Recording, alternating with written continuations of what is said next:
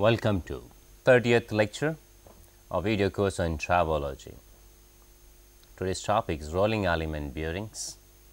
This is the same topic which we have covered in previous lecture, but today's lecture we will be trying to explain slightly in detail terms which were expressed or mentioned in previous lecture. In addition to that, we will consider one or two examples to elaborate, to describe how to select a proper bearing for our application. In previous lecture, we discussed about the radial and axial load and bearing selection. As per the radial load and axial load, you see that take an example of the rolling element bearing, take example of the ball bearing. When the inner ring or outer ring, they have slightly more curvature compared to the rolling element curvature. That will help us in reducing the coefficient of friction, but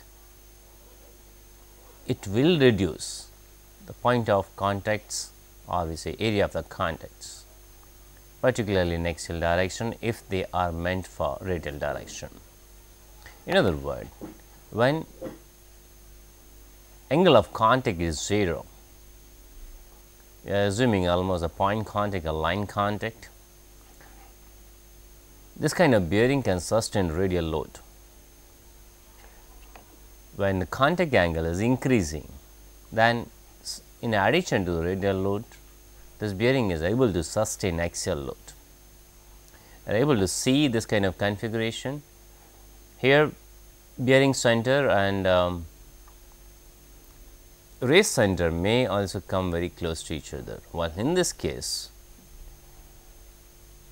ball center and the race center are slightly displaced. What we say that in this race, lower ring and outer ring centers are displaced.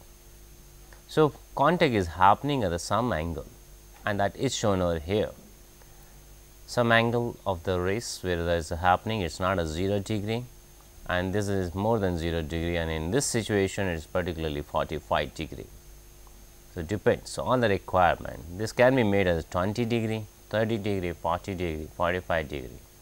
Larger the angle, larger will be the axial load carrying capacity. This is another configuration shown. In this case, inner ring is same, but outer ring is slightly inclined. What is meaning of that? This kind of bearing can sustain load only in one direction or axial load only in one direction. In this direction, bearing will be able to sustain axial load, but in this direction it will not be able to sustain the load. So, it will be the one direction, while this is both the directions. Whichever direction you apply load, it is there, or bearing is able to sustain that load. And this is an extreme. We say that alpha 0, alpha 45 and alpha 90.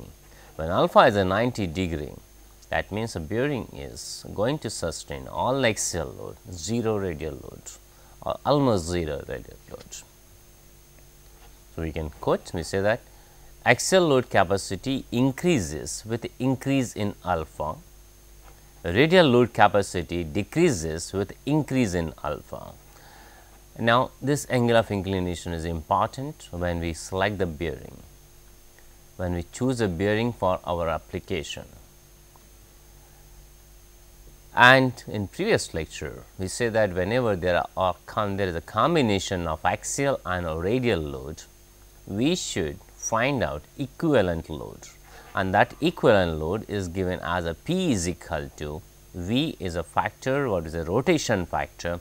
If inner ring is rotating, the V will be equal to 1, but if outer ring is rotating, the V will be amplified, or we say factor will be higher side, that is a 1.2 factor. X is a fraction of the radial load which need to be considered for equivalent load. Y is a fraction of axial load which need to be considered for equivalent load. In yesterday's or in previous lectures, particularly what we felt that y is often more than 1 also. That means, whatever the load has been applied, we amplify that load and we count as effective radial load. This is what equation was shown in previous lecture and as well as in previous slide. We say that V is a 1 equal to 1 for inner ring rotation, 1.2 for outer ring rotation.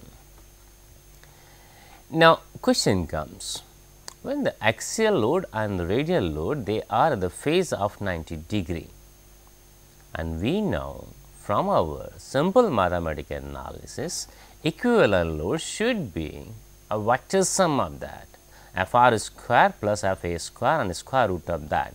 It should be given in this form, but in this formula it has not been done.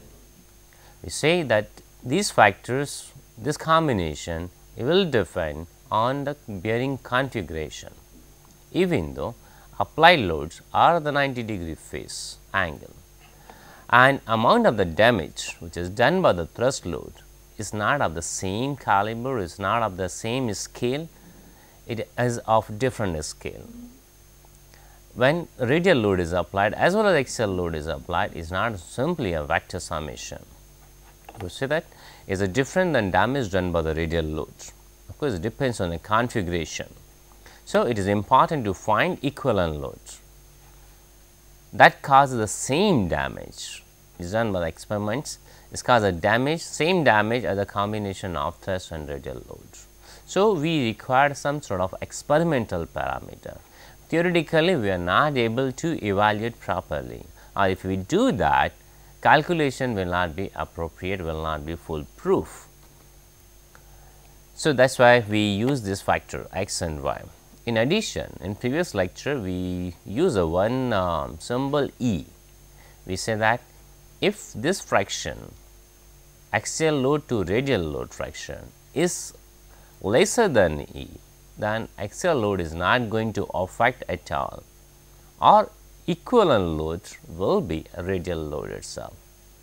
When this fraction axial to radial load, I am assuming that bearings are meant to sustain radial load, but in addition some axial load is coming on this bearing or imposed on this bearing, or maybe because of some malfunctioning it is been induced. So, in that factor, and in that case F by Fr, if it is a greater than E, we will be using this relation. Of course, in this case when we are implementing this equation, assumption is the rotation factor is 1, that means the rotation of inner ring. If rotation is being imposed for the from outer ring, or outer ring is rotating, then we will multiply those V factor with this, or V will not be equal to 1. So, we are bound to multiply it. Now, E is being defined in this text form. Say E is a dimensionless ratio. We are able to see that we are equalizing, that is a dimensional ratio, that is a force divided by force, indicating axial load lower than a certain limit does not affect total load, and it is true. When we do experiments, we are able to find a slight fraction of the axial load is not affecting, depends on the geometry. If geometry is perfectly cylindrical geometry and there is only line contact, then surely axial load is going to affect, but there is some sort of curvature to retain the rollers, to retain the balls, then it can sustain some axial load without affecting overall results. And when we discuss about the E, we found that value of E is going to depend on arrangement, because for different bearings value of E will be different, for different static capacity value of the E will be different. So, it is going to be depending on the static load capacity as well as the bearing arrangement. For deep groove ball bearing, for roller bearing, for angular contact bearing, for self aligning bearing, E will be different because their arrangements are different. Not only this, in the same bearing for slightly different configuration, different ball diameter, different wrist diameter, this will also be different. So, we are bound to use catalog table for this purpose. If I say that diagrammatically, or when I represent in a figure, we can say we can represent this in xy dimension, E in along the x axis, and effective force obviously normalization of the force in along the y axis. So, there is a equivalent load divided by V into F r, it will be equal to 1 for some time till E reaches to a certain limit. After that only this ratio is going to be higher side. Now, we can we produce the same table, we show the same table earlier, but we say that if F A, that is axial force, divided by static load carrying capacity of the bearing is lesser than 0.014, we will not consider factor at all. However, this factor this ratio is more than 0.014, then we will see whether what is going to happen. And in this situation, if E is turning out to be more than 19%, 1.19, then we should take this factor, otherwise we should not account the factors. And as was a previous slide explained, that x and y factor depend on the bearing geometry, number of balls and size of the balls. As any of this parameter is changing, value of x and y will change. So, we are bound to use catalog readings, catalog tables, which are generally given by manufacturers. Then we studied about, or we discussed about the different series of the rolling element bearing. We say that for the same bore diameter, we have a number of bearing configuration. While in this case, we are able to see the outer diameter of the bearing is lesser. Just for completion, we say this is the shaft represented, and there is a long enough shaft, that is why it has been given by this symbolization or this line diagram.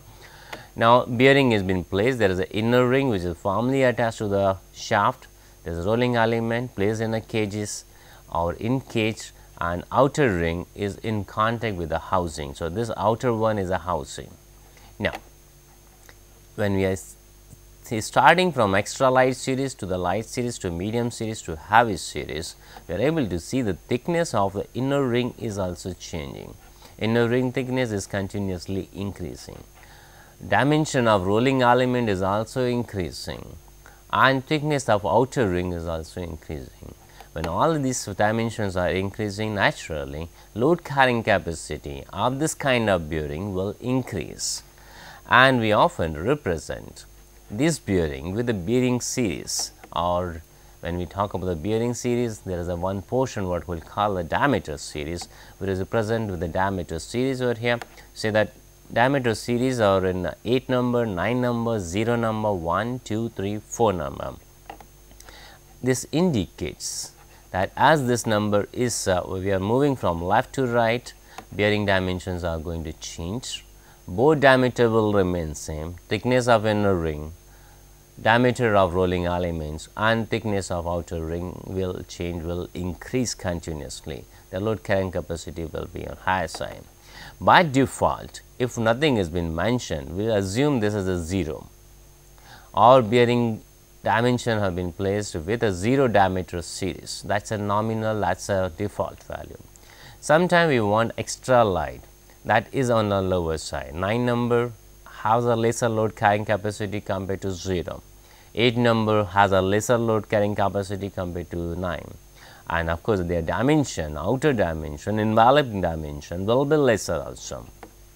Now, in this situation, we can say the 4 number series will be showing the maximum dimension, maximum load carrying capacity when we compare among this diameter series load carrying capacities.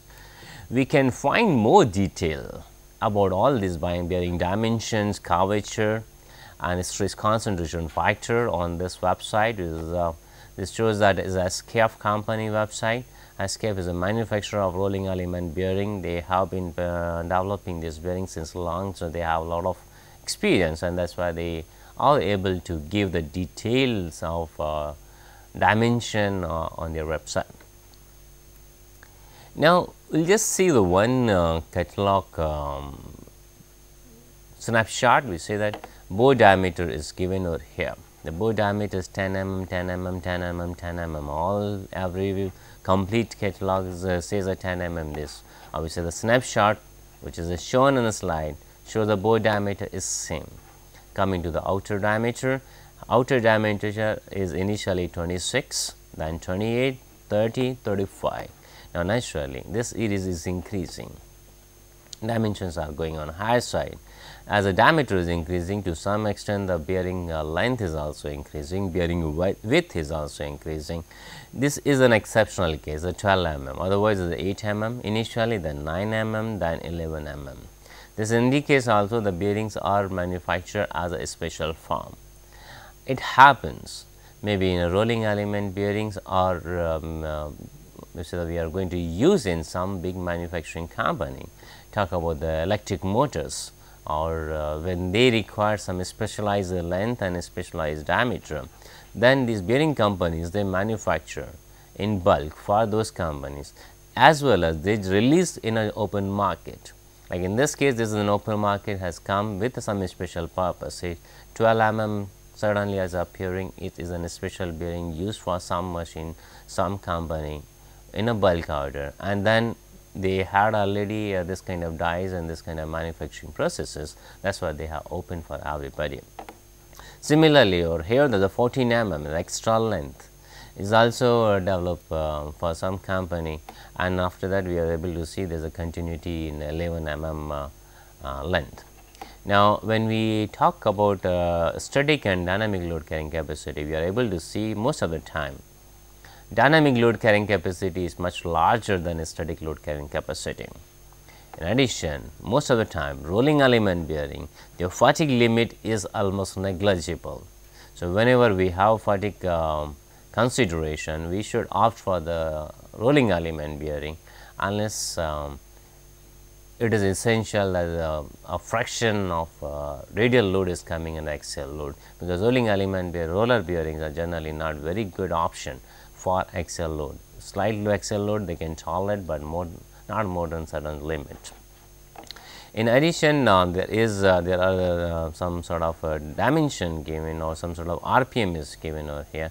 We are able to see that 10 mm bearing, 10 mm bore bearing, 26 mm outer diameter can sustain up to 60,000 RPM of the rotational speed. Now, that is very high value, particularly when we are talking about this high value, and this is some sort of symbolization, some sort of nomenclature given by the SKF company to these bearings. What we are able to see 6000, that means maybe the width series is 0, dimension is 0, and this 00 is a number which we in previous lecture indicated 00 means 10 mm. Similarly, as we move ahead, we are able to see all 0 in this case because of the 10 mm. If we go for the 12 mm, it will appear as a 01. If we go for 15 mm bore diameter, then it will turn out to be 02. If 17 mm, this number will turn out to be 03. That means this number is indicating what is the bore diameter of bearing. In addition, there are some sort of suffix 2RSH, 2RSL, 2Z. These all are the suffix. That means the bearing has been added with this additional parameters or additional surfaces or additional geometries in that. This is important to understand for us, particularly in this case when we are using about RSH, that is means that it is a sheet metal or sheet steel which is reinforced to make it as a seal or a shield. R stand for the generally seal, and that is why I say when you use a Z, that is a shielding, while in this case R stands for the seal. Now, we say that there is a context seal and made of NBR, that is nitrile butadiene rubber. This bearing is being placed on the both sides. When we are talking about the word this 2, there is a 2 RSH, means that on both the sides RSH is given, or both the sides this kind of seals are being given. When you are using the word R, L and H, L is means it is going to give develop a high coefficient of friction, L is a stand for the low coefficient of friction. We are able to see that when we are talking about the operating speed over here, you can see when there is a coefficient of friction on a higher side, then bearing clearly indicates is a high side coefficient of friction. Operating speed is just 19,000 compared to when it is mentioned L, the operating speed is 34,000, 15,000 more, which is almost double the this speed because of the coefficient of friction. Now, it is important whenever we see this kind of a nomenclature, we should predict or we should estimate what will be the behavior of this kind of bearings. This is what we say the suffix. Generally, bearings are suffix given a suffix at the end, and if nothing is mentioned, that means this bearing is without any seal, without any shield. When it is given a 2Z, that means the bearing is shielded on the both the sides. When it is given a 2 RS, that means bearing is sealed both the sides. Now, some definition of seal and shield is important to understand, and when the bearings are without any of this, what is going to happen and how it will be useful or how it will be harmful for us. Now, this is a sketch shown and I picked up from catalog. So, this is the bore diameter, that is a 20 which is shown over here. This is the outer diameter, that is shown as a is indicated over here. This is 7 mm is the length of the bearing, and this is a dynamic load carrying capacity. As I mentioned earlier, that dynamic load capacity often is more than a static load carrying capacity of this bearing. Then ball bearing are known for the very low fatigue limits. That is a very low limit. We are comparing that there is a 4000 and just a 104. Now, this is the operating speed.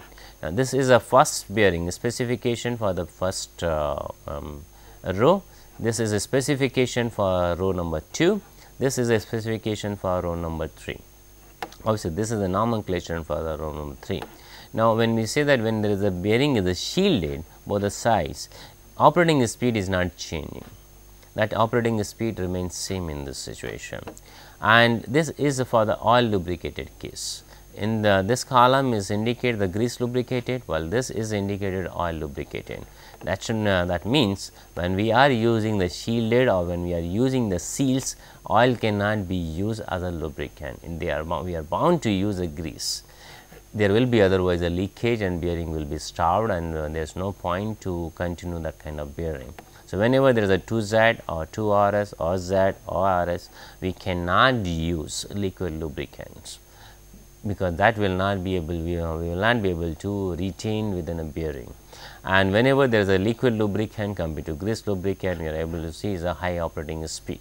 Of course, the weight is not going to change much, that is because of sheet metal configuration is a light configuration, and similarly seal weight is also not very high and it cannot be compared with the bearing. That is why that they have almost the same weight for the all three bearings, even though specifications are different, their suffix are different.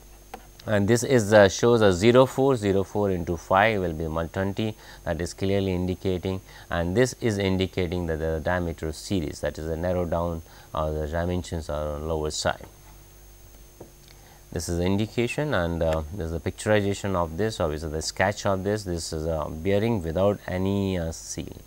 This is a bearing with some sort of shield. You can see there is a contact over here, but there is just a touching over here. That means there is no firm contact, the coefficient of friction will not be very different. While here the firmly engagement of rubber material, the outer ring as well as the inner ring.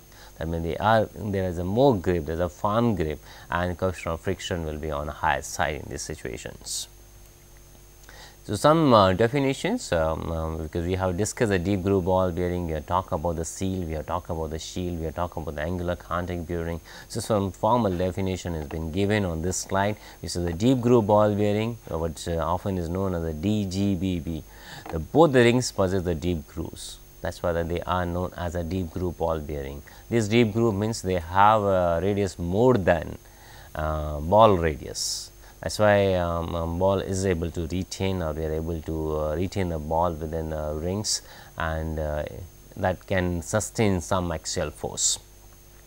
That is why I say that bearing can support high radial force as well as some fraction of a radial load There are single rows, as well as if you want to go ahead with the bearing selection, there are single row deep groove ball bearings as well as a double row deep groove ball bearings. Double row deep groove ball bearing naturally will have higher load carrying capacity, because there are more number of rolling elements which are subject to the load, and there will be good load sharing among these rolling elements. Actually, the double row will show higher load carrying capacity in a static case as well as a dynamic case. Or dynamic load carrying capacity will be higher compared to single row. Not necessarily it will be double, it may be slightly lesser than double, but there is a possibility. Of course, depends on the dimension, depends on the length which is provided with that. Then we have discussed about the cage and separator. We say that the cage is necessary to ensure the spacing or uniform spacing, not even the if we go ahead with non-uniform spacing, all the balls are coming in one instant and other balls are coming after certain phase lag, naturally the load carrying capacity will be decreased, or whatever the minimum load carrying capacity we need to account that. Well, when we are able to prevent that kind of incident and we are able to retain their equal spacing or uniform spacing, then that kind of bearing can show a better performance. Of course, there is another option that do not use any ring, but whatever the space available, it should be filled completely with a rolling element. That is why we know as full complemented bearings. Their space again is uniform, only the what is the problem, then there will be mutual contact between the rolling element bearings, and coefficient of friction will be on a higher side on those situations. That is why I say the cage is required for uniform spacing as well as to prevent mutual contact between the rolling elements, which are going to rub against each other and generate friction, and that will generate heat, and the bearing may deteriorate the performance, or performance will deteriorate with the time. Then we talk about the shield. The shield is a profile sheet metal. It is a disc sort of thing and pressed into the grooves of outer ring. There is a groove, there will be a groove in outer ring, that is where the contact happens, and then they are placed in that, they are firmly engaged with outer ring. But with the inner ring, there will be some sort of touch, or there will be some sort of finite gap, so that coefficient of friction is much lower in those situations. Obviously, that if inner ring is rotating, sheet is not going to rotate along with that. So, whenever we are buying this kind of a bearings and we start seeing that, and the shield is also rotating with the bearing inner ring, then we are bound to replace that bearing immediately, because the coefficient of friction, heat generation will be increased. Obviously, that bearings are mounted, but with some sort of misalignment or some sort of inclination. So, we are supposed to change the bearing. Now, coming to the seal, we say it is often made with an elasto material, or elastic material, which generally the elastomer, or we say that any material which is showing the viscoelastic nature, which can be conformed to the shape which is desired, then this kind of seal works. In this case particularly, if the bearings are sealed both the sides, not necessarily bearings need to be sealed both the sides. Sometimes we use a bearing sealing only one side, we know very well that other side there is some liquid lubricant, and we want to use that for the lubrication purpose. I have designed number of bearings based on that, only the one side bearing seal, other side if there is a bearing seal, we generally remove to reduce the coefficient of friction to half. We say that if bearings are sealed for both the sides, then the bearing grease can be retained completely within the bearing, and this kind of fully sealed bearings can be used for a number of application. A typical application is electric motors. We generally use a sealed bearings in a motor, and whenever there is a failure, then we simply replace those bearings. We do not re-lubricate these kind of bearings every day, or even after a certain 100 hours. And last one which we defined is the angular contact ball bearing, because deep groove ball bearing is extensively used. Second largest bearing which is used is a angular contact ball bearing. In this case, we say that forces are transmitted in such a manner that some sort of axial force can be transmitted. That is why I say the raceways, or generally we use the word the rings, are so arranged that the forces are transmitted from one ring one raceway to other under certain contact angle. That means, there is some contact axial force will be transmitted, and this due to the contact angle, the CA stands for the contact angle. The angular contact ball bearings are better suited to sustain high axial force. High axial force is again a relative term. When we are talking about the high axial force, I mean this particularly slide, high axial means compared to a deep groove ball bearing. It is not an absolute sense. We can't say that this ACBB is sustaining higher axial force compared to thrust bearing. That will be absolutely wrong in this situation, because thrust bearing are meant to sustain axial force. While in this case, we are comparing this angular contact ball bearing with a deep groove ball bearing, and that is why I am saying that they are this kind of bearings are able to sustain more axial force.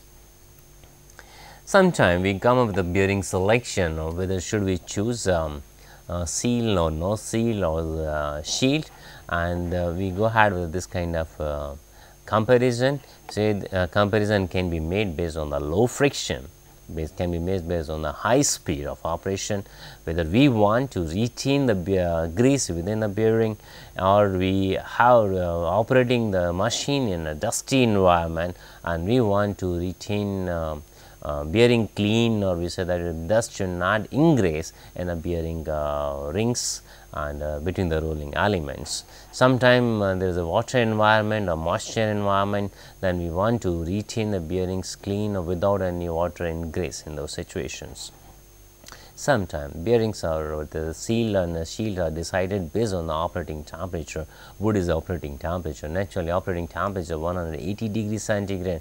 I will not be using the seal material or elastomer material, because we know elastomer will melt, it will start flow, and there is no point to use this kind of seals for that kind of application.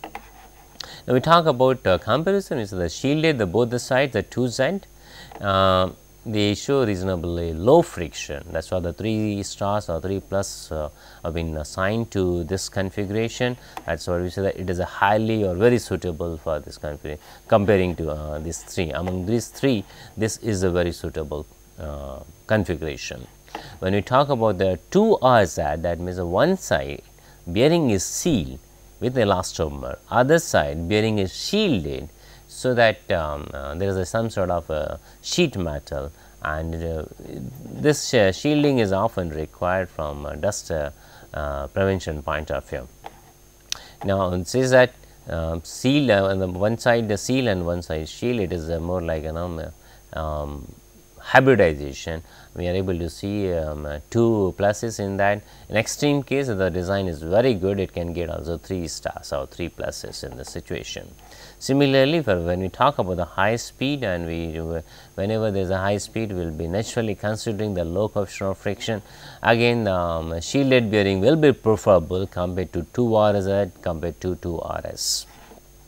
Coming to the grease retainability, to retain the grease within a bearing, what we say shielded bearing has a low retainability compared to sealed from both the side bearings, or one side sealed and one side shielded. So, you are able to see minimum suitability from to retain the grease is with 2Z, and maximum suitability is with the 2RS1, that is the sealing on both the sides. Dust expulsion, obviously the dust should not enter, should not ingress within a bearing. Again, the maximum suitability is being given to the seal bearing, because dust is more like going to provide complete isolation from outer or the external environment. So, from a grease retainability point of view, that means grease remain within the compartment, dust should remain away from the compartment. These 2 bearings will be preferable. Coming to the water exclusion, generally none of the bearing is very good to keep away from the water. That is why we often use lubricant additives to remove the water, or we say that to capture the water molecules, so that they should not corrode, or water should not corrode the bearing surfaces. Of course, if the comparison comes, we will always prefer 2RS1, because it is having contact, and water will get a lot of difficulty, or with some difficulty water can ingress in that. Coming to the temperature side, we say that this the two-side bearing, generally steel sheet metal, can sustain high temperature. Naturally, in those situations, only the limiting parameter is a lubricant. If it is a grease lubricated, that is limiting parameter for the temperature. Coming to the 2RZ and 2RS1, naturally the grease is a one unit, but in addition to that, the seal material is also a considerable thing. If I use a grease of the 130 degree, 140 degree centigrade sustainability, but I use a rubber material which cannot sustain more than 70 degree centigrade, naturally the seal material is going to affect the performance, and we need to check the temperature, we need to reduce the temperature in those situations. So, it depends on the friction requirement, depends on the high speed applications, depends on the grease retainability, it depends on the whether we are operating the machine in dust environment or water environment, we should choose a proper bearing accordingly. And these two diagrams shows that this is the shielded side and this is the seal side, and in between will be one side shield and other side one side will be shield and the other side will be seal. This is just to illustrate what is the meaning of shield, what is the meaning of the seal. We are able to see there is a metallic surface and going inside the groove of outer ring, while there is no firm connection over here, it is just a touch. We discuss about the roller element bearings, and we say that roller element bearing can be can sustain some axial force, but not a major axial force, and that is again shown over here. This roller bearing inner ring is not guiding the rollers as such, it is it does not have a groove, while outer ring has a grooves in this situation. While in this situation inner ring also has a groove, outer ring has a groove, naturally the load carrying capacity in axial direction will be in higher side, particularly for this configuration.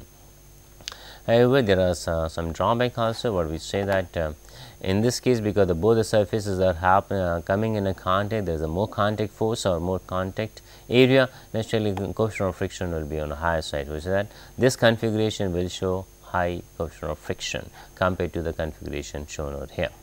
And second thing is that this bearing, both the bearings is nothing like this bearing or this bearing, all roller element bearings generally are most sensitive towards a misalignment. If there is a misalignment, we need to think about some sort of a spherical shape.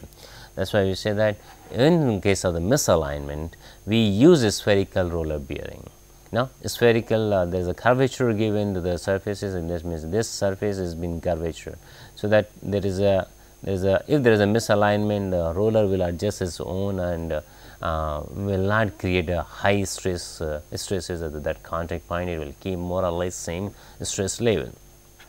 However, in this case we know there is some sort of a misalignment possible, will happen because of the some sort of variation in a curvature.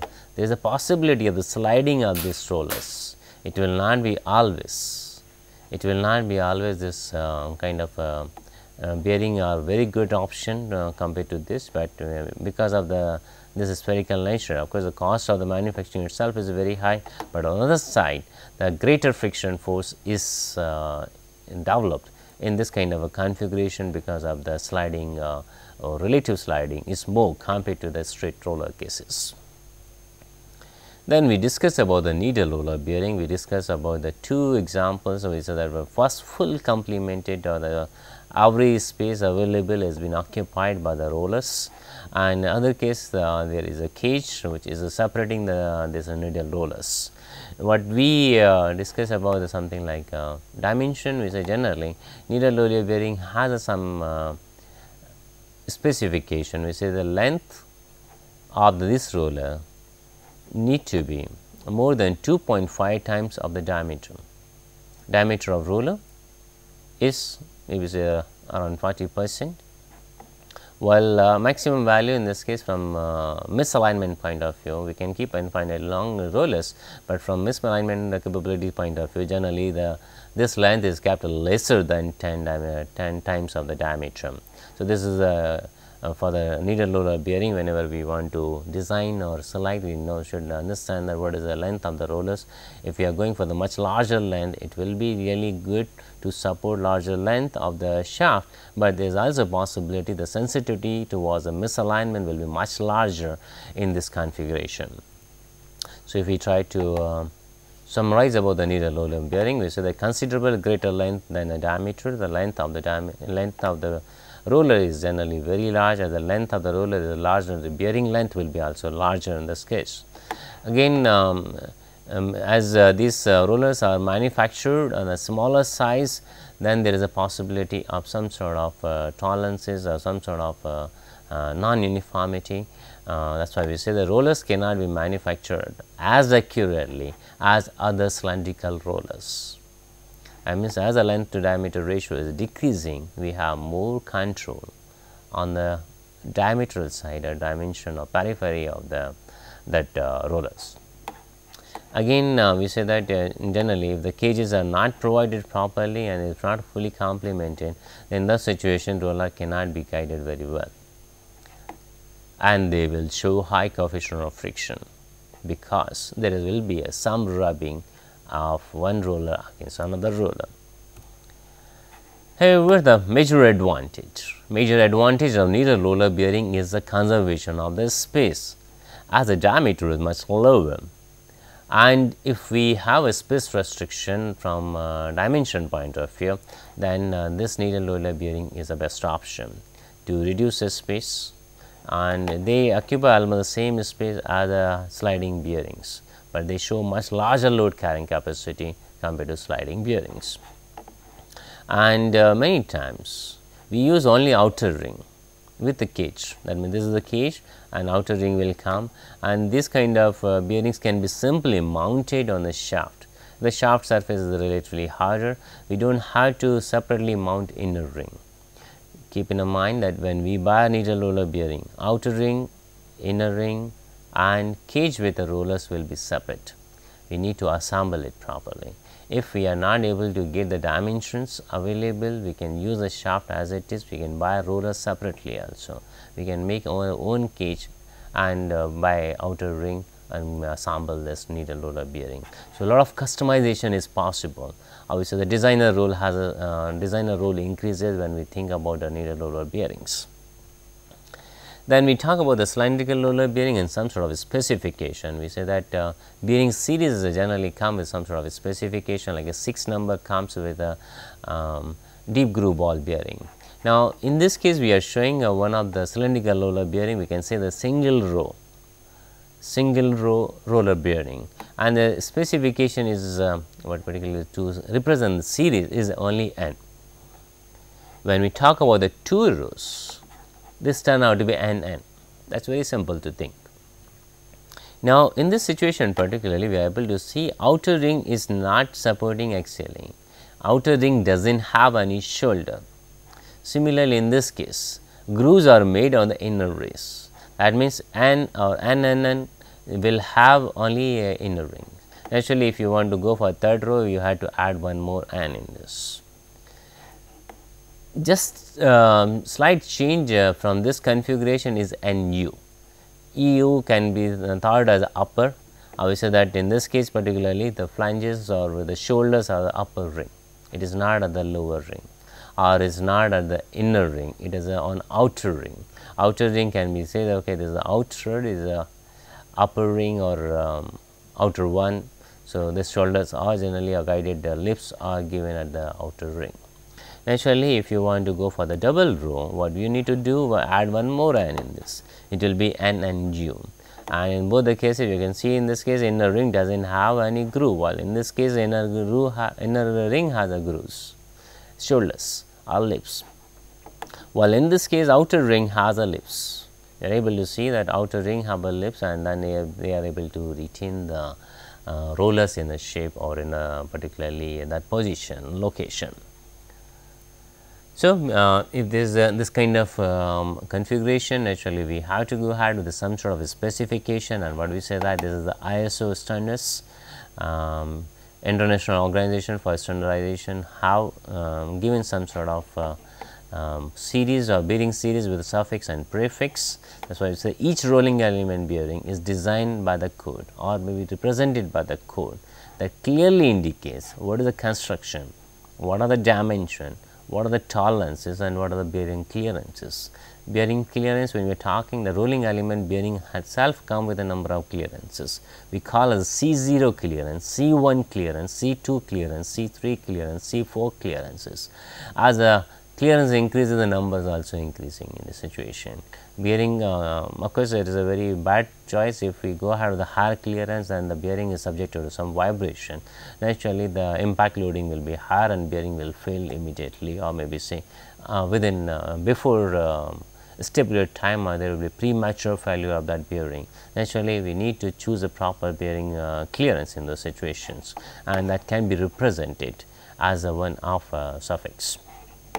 Now, we discuss about this series. We said there will be some sort of prefix, there will be bearing series, that is a code, then there will be diameter code, and that will be what we call as a bore code particularly, and comes to finally suffix. And this particularly diameter code is generally given by some number, right. If it is given as 00, that number, that means 10 mm, 01, 02, 03, they are non-conventional. Obviously, that they have been utilized, but cannot be represented with some sort of formulation. But if, for 04 onward, we can predict the bearing diameter by multiplying it with the phi. That is why I say that multiply by phi to get the bearing bore diameter in this case. If bearing lesser than, this is for the configuration, if any time bearing dimension is lesser than 10 mm, then it has to be represented with a slash. So, the 618 is a bearing series, slash 8 is a D is a diameter of the bearing or bore diameter of the bearing. This is a one case, and another one is the bearing dimension is a more than 500 mm. In that situation also we have to give a slash. In this case, the 511 is a bearing series and the 530 is the bore diameter of the bearing. And of course, lesser size, particularly when the D is lesser than 10 mm, those kind of the bearings are often used in instruments. They are used also mass produced and available in the market. Now, this is giving some sort of the bearing series, slightly difficult to remember, but when we have a table, we have a catalog, we can simply pick up the bearing as per the number. And we know very well in a tabular form, when the data are being entered, we try to conserve the space. Lesser the space occupied will be better the representation, or that will be better from a reading point of view. That is why I say when the bearing number is 0, that means that there is a double row angular contact ball bearing. When bearing number is 1, it will be self aligning ball bearing. When bearing number 2, that is called a spherical roller bearing. Bearing number 3, I am not just talking about the serial numbers, these numbers are the bearing series bearing numbers, bearing series numbers. It is not a serial number 1, 2, 3, 4, 5, nothing like that. When we say the 1, that means self aligning ball bearing, and it will be for all the catalog because it has been decided by ISO. Similarly, when talk about the 6 number, we say that it is a single row deep groove ball bearing. Of course, if we increase the number of row, number is decreasing from 6 to 4. Even the number of rows in this situation are 2. So, double row deep groove ball bearing. The single row, there is a one number, double row, there will be another number for that. The way we have found for the roller bearing, one N is roller bearing and the number of 2 rows, then it will be NN.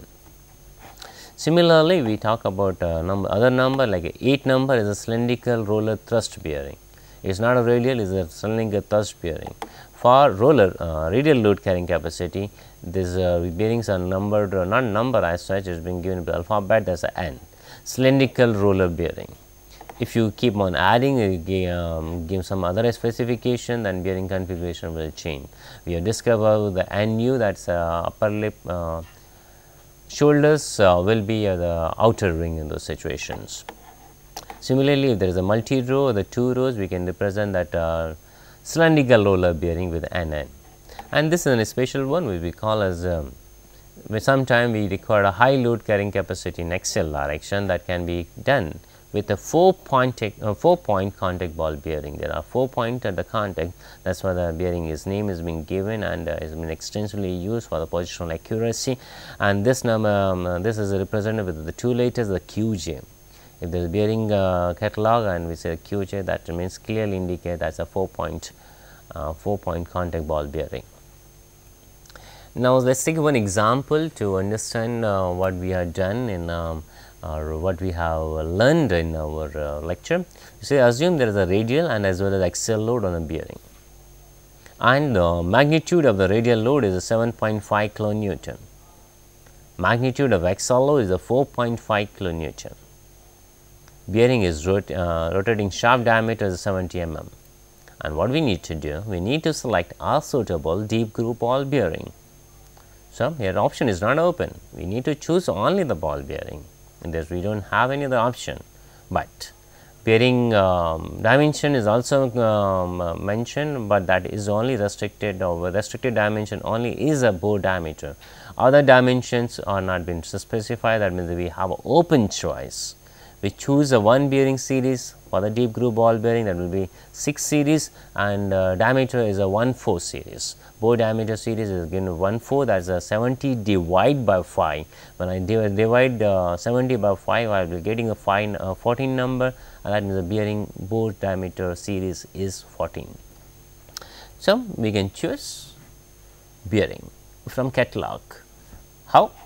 Say this is a bearing with a 14 number and deep groove ball bearing. 6 is for the deep groove ball bearing, 14 is for the bore diameter. So, both are there. Then this is with the 2RS with the seal arrangement, this is with the shield arrangement. This is slightly on the higher side, diameter is increasing from 8 to 9, that means slightly higher diameter. If there is a higher diameter, naturally load carrying capacity will be more. Here the load carrying capacity, dynamic load capacity is 12.4, here dynamic load capacity is 23.8. As we move ahead, everywhere there is a 14, and then we are able to see bearing width series is also increasing. Initially it is 0, then 2, then 3, then 4, not 4, it is only up to 3. So, bearing series is increasing. If I read the question back and say, oh, there is nothing has been mentioned whether we want to seal this bearing, is there any dust environment, is nothing mentioned to us. So, why to take any assumption, cancel out. Those bearing will be slightly costlier. So, we do not require 2RS1, it will be going to give us a lot of coefficient of friction or higher coefficient of friction. 2RZ is not required, is again one side is sealed. Why do we go ahead with this kind of bearing? Similarly, for other like a 2Z also I will not be requiring, nothing has been mentioned whether we need to prevent the dust, we need to prevent the, we need to retain the lubricant. We will see that those things later. Let us see first to reduce our efforts by cancelling out the bearings which are not desirable. Not desirable is a bad word in this situation. We say that it is maybe not essentially needed. If it comes finally as one of the best configuration, we will choose it, but these bearings are not essentially needed as such. So, we have some options available. Now, the first number, 4th number, then comes 7th number, 8th number, similarly other number and this number. So, limited choices, that is better for us. Now, we can just for the experiment, just to explain the concept, we can choose the 2 bearing and compare. Otherwise, there is no harm that we should not choose this bearing. There is no harm why I am not choosing this bearing.